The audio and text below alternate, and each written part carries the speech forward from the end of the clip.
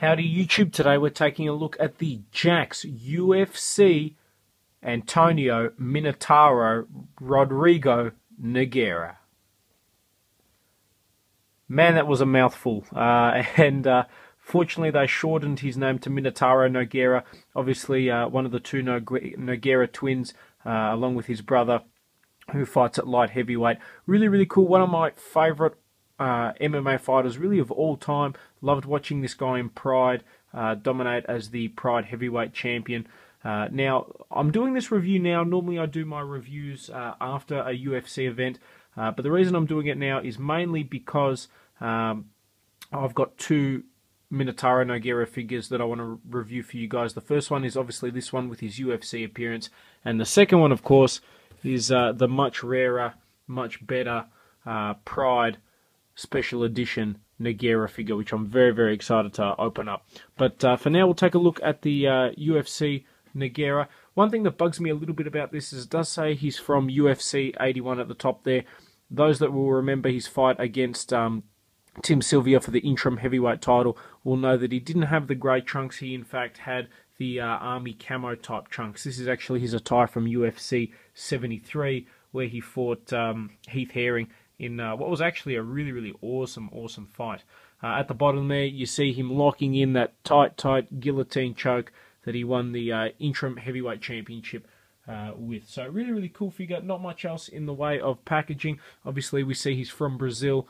Much like Fabricio Verdum, a fighter from another organization who came into the UFC and did really well. He had some great wins over people like Randy Couture.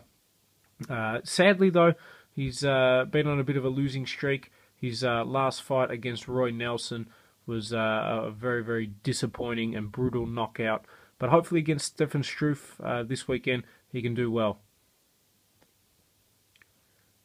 Just one other thing that bugs me before I get him opened up and out of packaging is I think it's pretty clear you can see the two-tone paint scheme of this guy. The body is obviously that darker Brazilian tan as opposed to his arms and legs and head, which are a different color. That's one thing that with the early UFC figures, they tended to have that two-tone problem. Fortunately, with the later release figures, they did end up fixing that. This guy was also released as a Walmart exclusive with a slightly different box as well.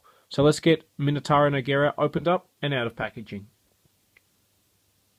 Very quickly taking a look at the back. His face, I think, looks very little like the actual Minotauro Nogueira. I'll bring in the Pride face. You can see, obviously, it's very different.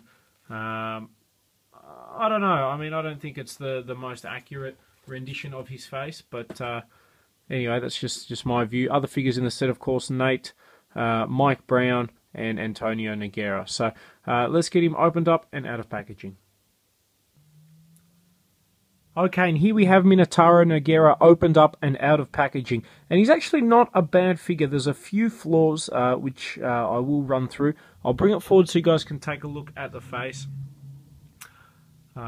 Honestly, I'll leave it to you guys to judge whether that looks like him or not. It does to an extent. It also doesn't to an extent.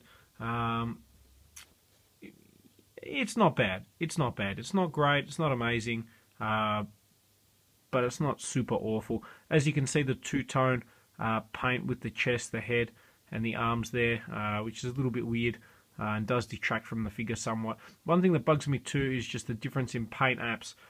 Even on the joins, you can see obviously this darker plastic color, which is a little annoying, especially compared to a lot of the other ones that had the more, I guess, lighter joint tone, which just helped, I think, with the overall visual appearance. Taking a look at the trunks, obviously, you see Minotauro Nogueira's trunks there. Pretty accurate to how they were at UFC. Not at 181. Sorry, 181, but at 73. Brief mental blank there for a moment. But otherwise, not too bad. Not much else in the way of this guy. He does have the standard UFC articulation, which means ball-jointed head, which is literally rock hard. He's got the ball-jointed arms, the UFC unique arm movement there. He's got the swivel in the bicep, bend at the elbow, ball-jointed wrists, swivel in the waist, the ab crunch. This guy's like super stiff with joints. Ball-jointed legs, swivel in the thigh, swivel in the knee, double bend at the knee, and ball-jointed ankles. So everything you want for a good MMA type figure to get a whole range of different positions and poses. So overall, not an amazing figure. Honestly, if you're a big fan of Minotauro Nogueira, then yes, I'd say pick him up. Otherwise, definitely give this guy a miss. Having said that, actually, even if you are a fan of Minotauro Nogueira, unless you're like a hardcore fan who loved him in Pride and then loved him in UFC, then you really don't need to get this guy. You're probably better off saving your money and trying to find this guy, which I think is just an amazingly awesome figure, which I will review hopefully after Nogueira submits or knocks out Stefan Struve at UFC 190 this weekend. Hopefully that'll be a good fight. I'm just going to quickly run through some of my predictions for the fight card. It looks like a really, really good fight card, which is something that I'm keen for. 189 with Conor McGregor. That was an excellent, excellent fight card, which I think is going to be very hard to top. Okay, so running through the main fight card, the first main fight that we've got is Gardella v Aguilar, I think, two Brazilian girls. Honestly, I don't know anything about them, so I don't think it's fair to make a prediction on that. Having said that, I'm going to go with Gardella, just because I think I pronounced her name slightly better. Then we come to Antonio Bigfoot Silva versus Soa Pele, I think.